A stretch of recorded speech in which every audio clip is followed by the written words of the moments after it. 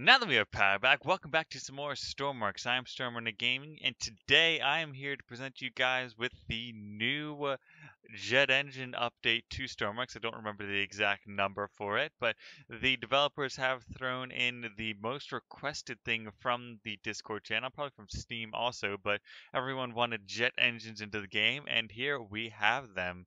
And I have built a little mock-up one right in front of me, so if you guys stick here for the rest of the video, I show you guys how to build something just like this. So we can jump back and take this to the workshop, and I'm going to start a brand new thing here and build my little platform real quick. Decently big, and delete that little block there. So of course we're going to need a couple different parts, and the cool thing is the jet engines do come in different parts. So you're going to need a small jet intake or a large one. You're also going to need a jet combustion chamber as well as a compression chamber, and then you can also put in ducting in between that.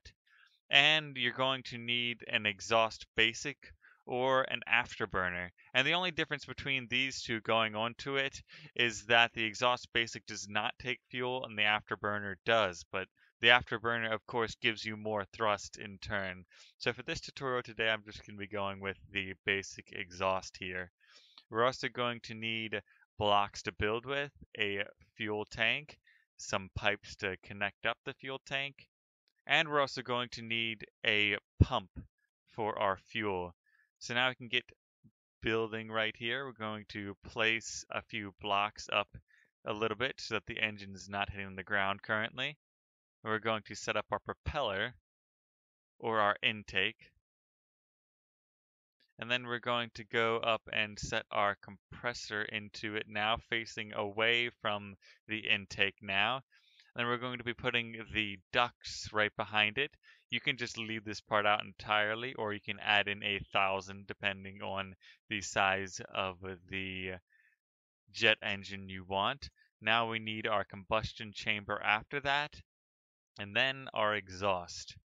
And you can also add in different parts, like you can add in a small or medium turbine to increase the speed of it, but that has actually caused a lot of jet engine fires. I'm not exactly sure how to keep it running cool with those running on there. So this basic engine we've got here won't overheat for the most part, as I've been working with it. But next part we need to do is set up a fuel tank, and we're going to have to take off our symmetry mode. And we're going to be running some pipes to the fuel down below here. And of course, one of the things we do want to remember, we're going to be needing that pump we grabbed earlier from our menu to run some fuel over to it, to our jet engine. So we're going to be putting that in there real shortly. Add the pump in there, making sure that bigger end is facing towards the engine. Looks like we're going to have to run it off to the side because we don't have enough room there. But no worries.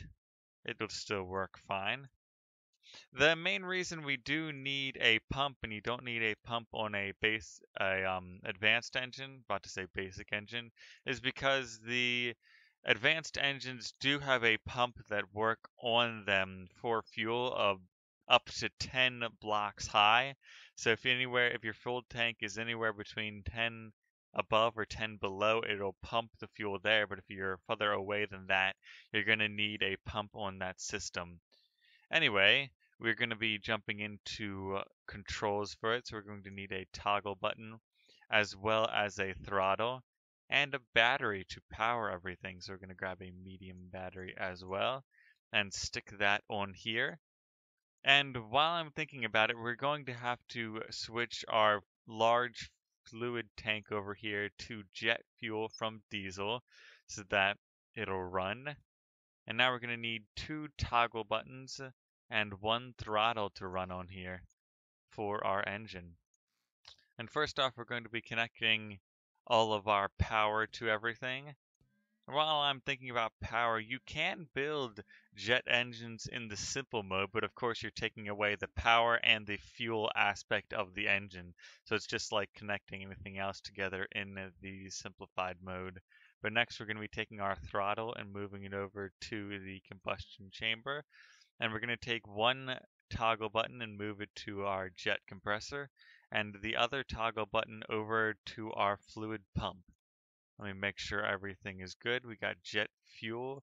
We got everything connected up to there and power connected up to everything.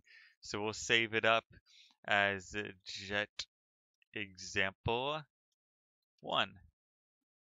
And now we can spawn it in and see how it runs. And one of the problems about testing these things out is that once you start them up, they're going to start to fly away. So we've got our air intake running right there with the compressor right there, and we're going to turn on our fuel pump there and give it a bit of throttle, and it comes to life right there. And hit max throttle, we got a little bit of thrust, and right now the engine does not pump out that much thrust. You can see we're moving a little bit already, like a type of jet sled. But if you want to really maximize your power, you can do some crazy things with jet engines to increase the power. Like I have my jet engine test 21 here, to where I put 2 intakes on the engine, one on each side, coming into a T section into the rear of the engine. And then I've also set up an afterburner to give me more power, and I've put in a jet turbine small here to increase the power as well. But I've come up with a problem with this engine, is that it overheats and then it will actually catch fire when I'm running it. So I'm not exactly sure how to fix this, but this thing will get moving very fast here. And it is basically just like the engine I was building earlier, but you're of course going to have to run more fuel to the back here, add this little section in, and split your air intakes to double. So we can get this thing running here with the dual air intakes running now and our fuel pump. We can give it a bit of throttle and it starts up pretty quickly. You can even hear it's got more power than the other one. And we can throw it to max throttle and turn on the afterburner, and you can just see the amount of power coming off of it. And it's about to catch fire in here in a second or two. Yep, there it goes, and we lose power. And I really am not sure how to stop it from overheating. I've tried a couple different things with controlling, because the engines do give us a couple different data ports for the temperature. So I was testing out during a stream today on Twitch with my jet engine boat. I was trying to take the temperature of it and run it to some logic to turn the throttle down to not overheat the engines, but all in all, the boat would still overheat and catch fire. So if you guys have figured out what you need to do to keep these engines cool, you can of course leave a comment down in the video below, or you can join my Discord and tell me there directly, so I can probably make another video on it to tell everyone about how to keep these engines cool while creating a lot of power. But anyway, that has been all the time I think I have for some Stormworks advanced jet engines today. So if you guys did like this, please leave a like and consider subscribing to the channel to stay up with Stormworks updates and more of my content. But I've never been great at goodbyes. My people need me, and I need to go.